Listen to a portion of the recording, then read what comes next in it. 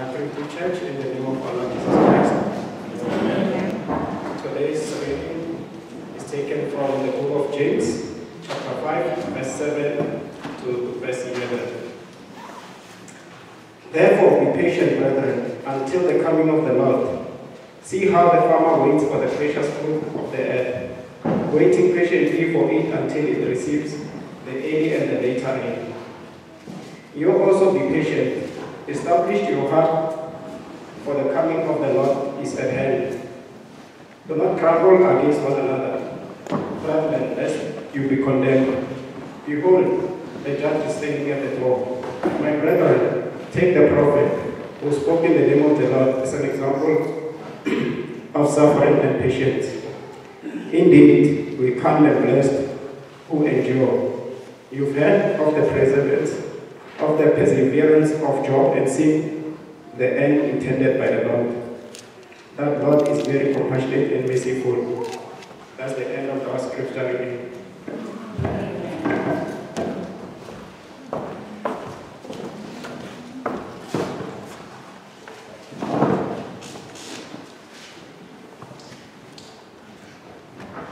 I greet my brothers and sisters in the name of our Lord and our Savior Jesus Christ. Amen. Amen. It is indeed a beautiful morning to be here, beautiful singing. We do appreciate the singing, especially as I was preparing myself to stand here and share from God's word. I really appreciated beautiful singing. Although, Brother Ignatius, I just wished you had sung the first song, number 560. Now, before I stand here, because it's in alignment with my sermon this morning. But indeed, we do appreciate the beautiful singing. Let's pray together. Father in heaven, we are grateful for this beautiful moment that you have given unto us. Father, your word is truth, and the scripture cannot be broken. We pray, Father, that we may rely on your word and we may preach from your word. And whatever we say here might be truth, nothing else but the truth. Thank you, Father God, for giving me this opportunity, and I pray that you give me wisdom and ability to be able to deliver what I've prepared. Give me strength, and I pray that as I preach, your word might sit on your children's hearts, and they may hear when it's necessary, Father. They may also put them in their own ways and understanding and share with others. I pray that the church may be encouraged by what I'm preaching today, and I may also be encouraged in Jesus' name, our Lord and our Savior, who rules now and forevermore. We pray. Amen. Have you ever waited for something? I know we have waited for something, and waiting and patience goes hand in hand. Although at times you are unable to be patient while you are waiting because of many things of this world. But I know we have been waiting. You know, we waited for some time. Some of us waited 9 months to get our children. Some they've waited 4 years to get their qualifications. Some they've waited 30 years to get the right one. You know, we wait and we wait and we wait, you know. And sometimes we wait for transport as well. I remember I used to wait for a particular transport, a train, and the motto of that train says, "We'll take you there no matter what." So it means that we'll take you there no matter what. That is metro rail. You know, they have the reputation of keeping people waiting.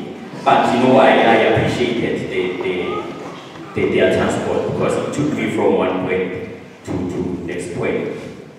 Indeed, we wait for many things in our lives. But sometimes I think we enjoy waiting, isn't it? I mean, just think of someone who created a queue. So sometimes I look at the queues that we create, that we make, and I say, this queue is completely unnecessary. I remember last week we were in the wedding and the food was prepared. We were sitting on our tables. I think we were 8 or 10 on the tables. So we could have waited for one person to go there, grab the food, sit down, one person go grab the food and sit down. But we just made the queue when I asked myself, is it really necessary? We could have waited and wait for someone to finish before we go there, but we just made the queue. But we sometimes waiting is necessary. James, inspired by the Holy Spirit, in James chapter 5, he says, wait patiently. Wait patiently. But he doesn't just say wait, he says wait until the coming of the Lord. Until the coming of the Lord. We're still going to wait, brethren. If you are patient in waiting, please be patient until the coming of the Lord. That's what James says here. But in our lives as well, there are things that we wait for. We wait for different things. One man said patience is ability or is the attitude that we keep while we are waiting. The attitude that we keep while we are waiting. Because waiting is inevitable. So it's about the attitude that we keep while we are waiting. There are 3 mistakes that we do when we are waiting. The first thing that we do is that we complain. We complain. In the book of Philippians chapter 2 verse 14, the Bible says, do everything without complaining or arguing. Do everything without complaining or arguing. At times when I'm waiting for students to pick up students, I wait on the main road and it's not safe to wait there. And sometimes I complain, they're taking long, to come up. And first of all, I should have waited there because that's on the main road. I should at least found a spot, a better spot to wait. Or the students could have been faster and waited for me there so that I don't have to wait. But what I do is that I'm not blaming the students. But what I'm saying is that it's unnecessary for me to complain because I'm waiting. Why wait and complain? The Israelites, they missed some of them, they missed an opportunity to get to the promised land because they complained while they were waiting for the promised land. That is in Numbers chapter 14, 27 to 30. Brother Matuzaide. Numbers chapter 14, verse 27 to 30.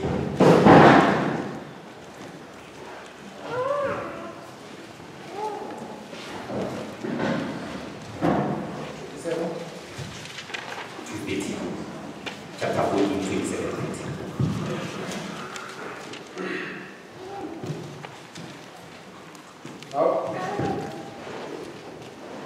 How long will this wicked community grumble against me? I have heard the complaints of these grumbling Israelites. So tell them, as surely as I live, declares the Lord, I will do to you the very thing I heard you say. In this wilderness your bodies will fall, every one of you 20 years old or more, who was counted in the census, and who has grumbled against me. Not one of you will enter the land I saw with the uplifted hand to make you whole, except Caleb, son of Jephunneh, and Joshua, son of Nun. Here we see, these are the children of Israel. With his mighty hand, God took them out of slavery. He's preparing them into the Canaan, the promised land. And on their way there, they kept on complaining. They kept on complaining. Now the spies went out, the 12 spies went out to check the land. They are just about to enter into the promised land. The spies went out to look and to spy. 2 of them came with a positive response, but the rest gave negative response. So the children of Israel now started complaining to Moses. And they said, are we going to die here? We could have died in Egypt. Are there no graves in Egypt that we should die here? You see that they are complaining, although the goal is just close, but they are complaining. And God said, all of them, they are going to die. All of them that they came out of Egypt, they are going to die, except these two, which is Caleb and Joshua.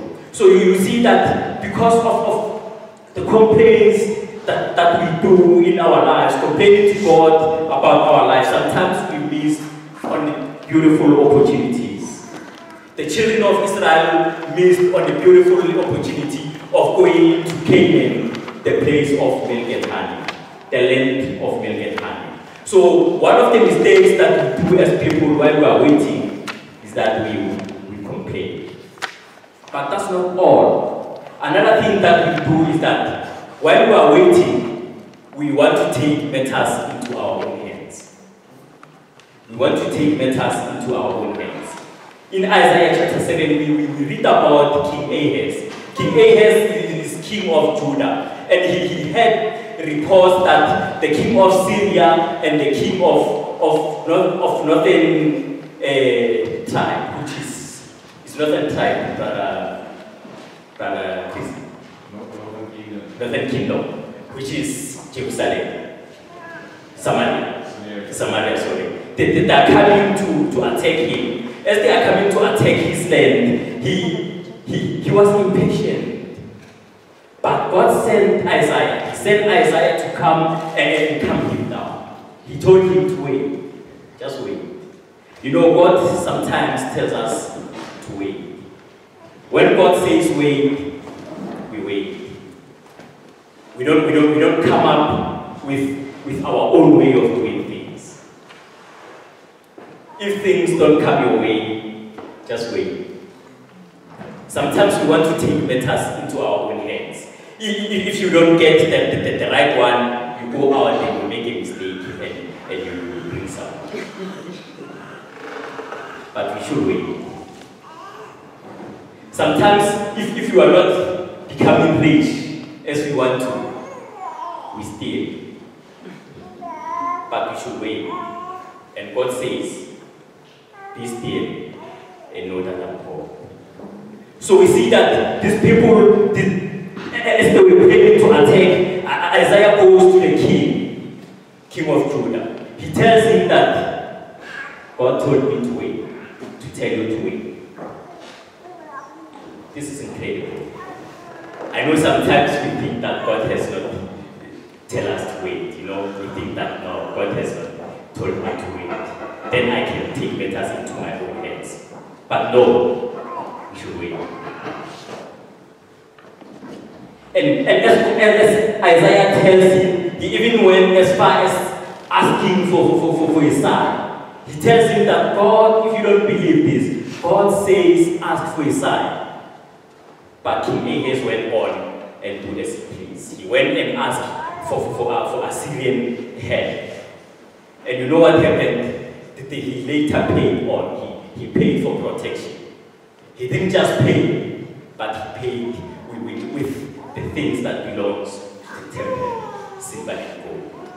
Sometimes as we take matters into our own hands, we pay with what belongs to God. Sometimes with our Christianity as well. But we should wait.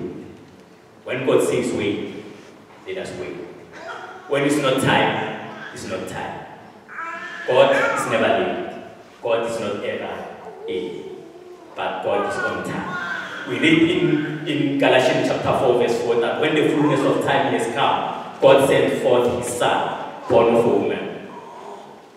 When the fullness of time has come, God sent forth his son, born of a woman, and born under law. God is always on time.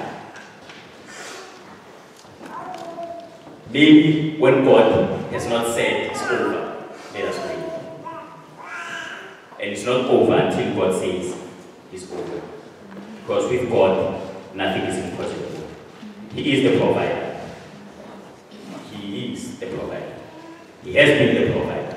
And he will always be. So when it's not the right time, go Lord and wait. Another mistake as we are waiting, because we are impatient people, we turn against each other. We live in the world that we think there's scarcity of resources. So when we are waiting on the queue, I want to jump the queue to go in front because I may not get what is there in front, And we turn against each other while we are waiting. In Galatians chapter 5, verse 15, Paul writes to the Galatians and he tells them that if you keep biting each other and devouring each other, be careful or watch out that you may destroy one another. While we are waiting, let us be patient and let's not turn against each other. We want to be number one, isn't it? I want to be number one. That's the attitude that we have. But patience says what kind of attitude you keep while you're waiting. Don't jump the queue. Wait for your turn. Sometimes you want to jump the queue and it's not your turn. And when you get there, you get banned. I was thinking when we were waiting for that imagine if I just cut the queue and go in front, and when I get there, I get banned by the food. Maybe it's not yet ready.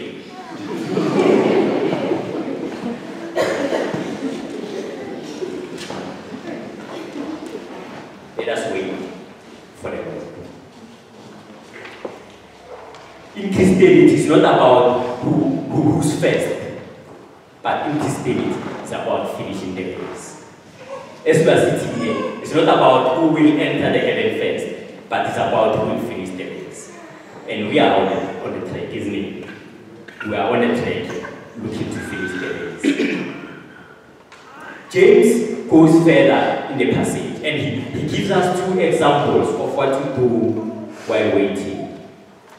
The first thing he says, we must learn from the farmer. We must learn from the farmer. I once went to Vienna for a wedding for my friends, and this morning he told me that he's got something from the farm for me, and I do appreciate that. So we learn things from the farmer. Jesus Christ taught about the farmer. The first thing, or one of the parables he taught about the farmer is the parable of the sower. He says a farmer went out and sowed the seed. I can imagine how the farmer went out to sow the seed. When I grew up, we used to be actively farming even in my house. My father used to be actively farming. So he says he went out to spread the seed. The first seed fell on the road. It fell on the roads, and the birds of the sky came and devoured the seed. The other one fell on the hard ground. So there was no enough soil to grow. So it says it later on died. And the other seed fell on the thorns, among the thorns. And the thorns choked the seed and it died. But he says one seed fell on the good soil and it grew and it multiplied to 100-fold, to 600-fold, and also to 300-fold. We see how a farmer operates. We see the attitude of the farmer. And he also tells us, also in Matthew chapter 13, about the parable of the weeds. He says, a farmer went out to sow the seed. And at night, the enemy came, also sowed the bad seed. And in the morning, the servants came and asked, Lord, didn't we plant the good seed? Didn't we plant the good seed? And the Lord said, yes, but the enemy also came and planted the bad seed. And the servant said, let us then pull out this bad seed. He said, no, let us wait for the time of the harvest. Let them grow together and we'll wait for the harvest. We see the attitude of the farmer. We see how Jesus Christ tells us about the farmer. One thing that comes out strongly about the farmer is that the farmer prepares the field. The farmer prepares the field. Sometimes, as we are waiting, we need to be prepared. As we are waiting in this journey, let us be prepared. prepares the field, we also need to prepare our minds and keep the good attitude as we are looking forward to that day that we are going to talk about later on. And the farmer anticipates rain. James tells us that he waits for the early rains and the late rains. The farmer waits for the rain. You know, it's interesting because the farmer does not have control over the rain. But the farmer plants and knowing that indeed God will provide. That takes faith. The farmer is faithful. He waits for the right time and he waits for the right rains. The farmer knows that whatever I'm planting is going to reproduce.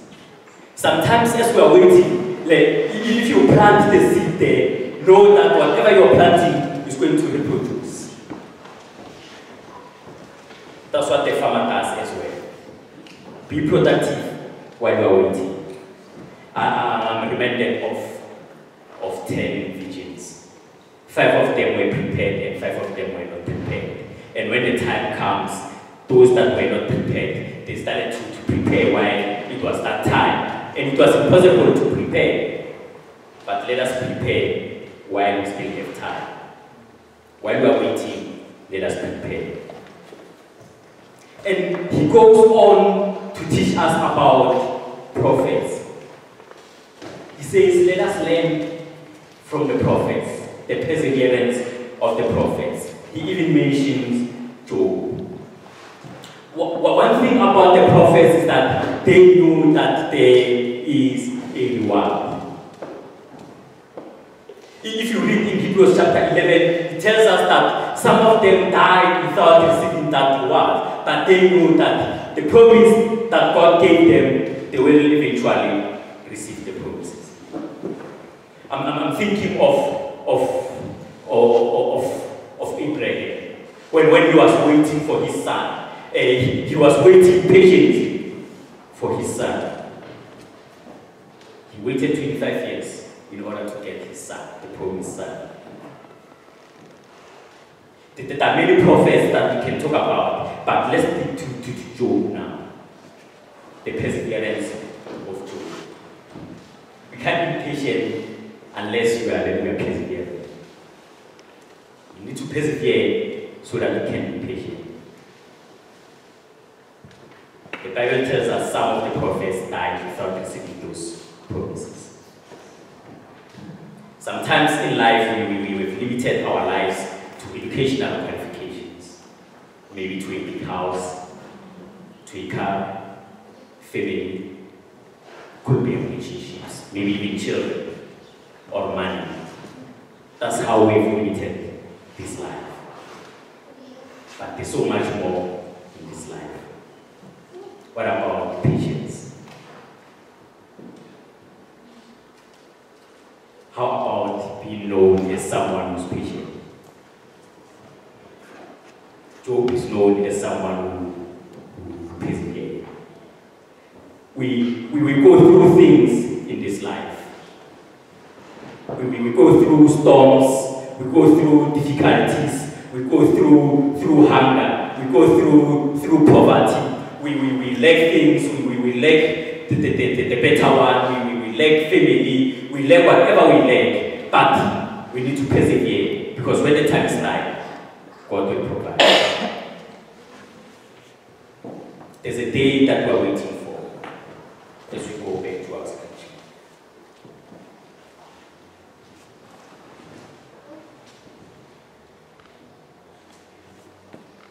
The Bible tells us that as we are waiting for that day, let us remember that the Lord is compassionate and merciful. The day that we are talking about is the day that we read in the book of 1 Thessalonians chapter 5.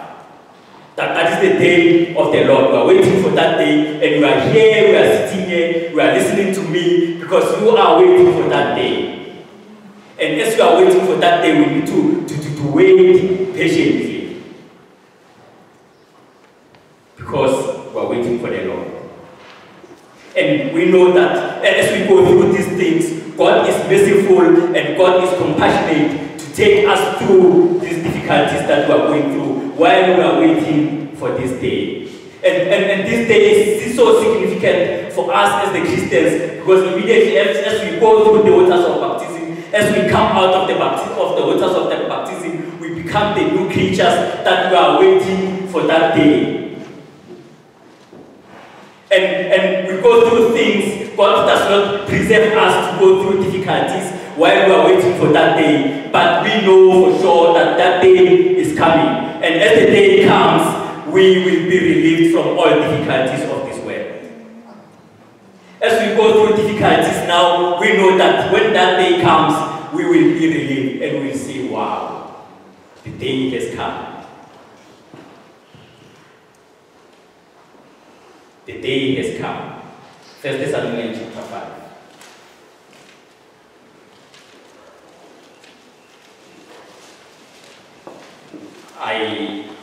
When I was talking about the song, Brother Gracious, that song we just read, Bona Weka Kama, it's talking about that day. It's telling us that the Lord is coming on that day and is coming with a cloud.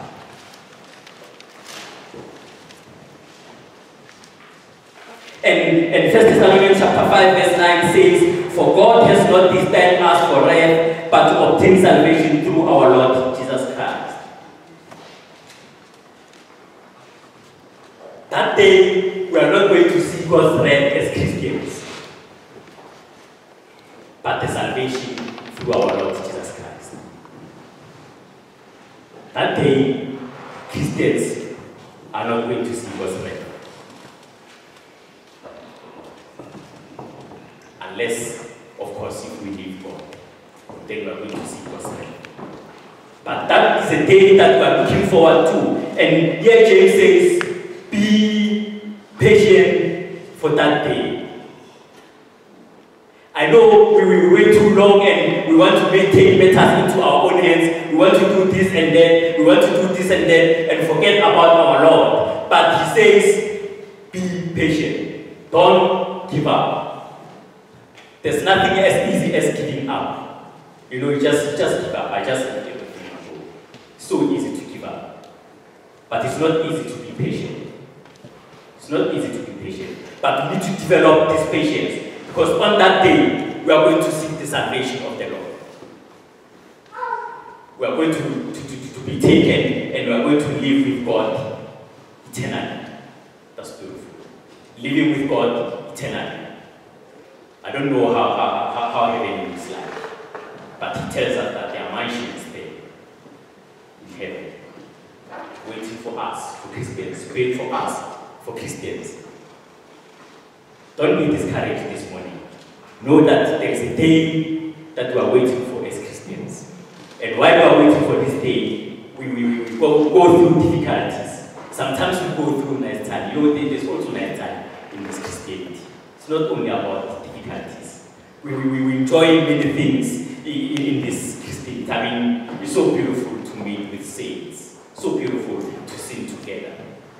There are so many things in this life, and as we are waiting for that day, let us be patient and persevere, just like Job. He persevered, and he was rewarded. There is a reward for that day. And Paul says in 1 Timothy chapter 4, verse 8, he says, therefore lay up for me a crown of glory in heaven, which the Lord, the righteous judge, he will give me, not only me, but also those who loved his appearing. And all of you who love his appearing, sitting here, you are waiting for that day that you are going to get this crown of joy. And patiently you are waiting. And we see, Bona Weka Kama. The Lord is coming with cloud as we are waiting for that day. Just hang in there.